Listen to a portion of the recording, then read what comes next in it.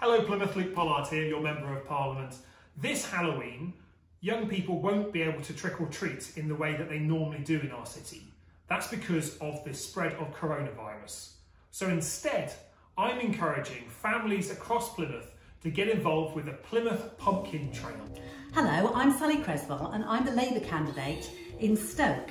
Do you remember during the lockdown we had important trails that went on in Plymouth? We had a bear hunt trail and everyone looked for a bear in their windows. And the other trail we had was one looking for rainbows when we were supporting the NHS. Well, this is the same idea, and we're going to have a look today and see if we can actually make some pumpkins so as we can have a pumpkin trail in Plymouth.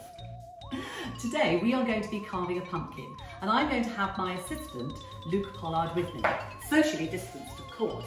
Hello Plymouth. If you're a young person and you're doing this, or even if you're an MP, you need to make sure that you have a grown-up to make sure that you stay safe, because a sharp knife can be dangerous. Once you have your pumpkin, you need to take off the top very carefully using a serrated knife. Then scoop out all of the inside, putting it neatly and carefully into a bowl.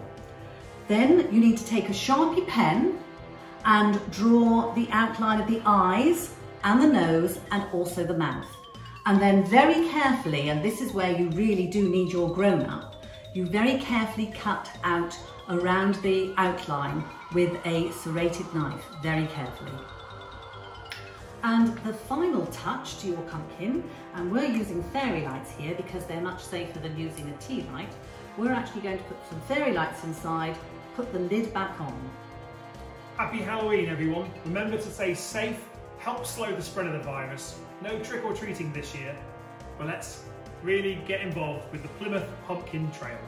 Thanks so much Plymouth, see you soon.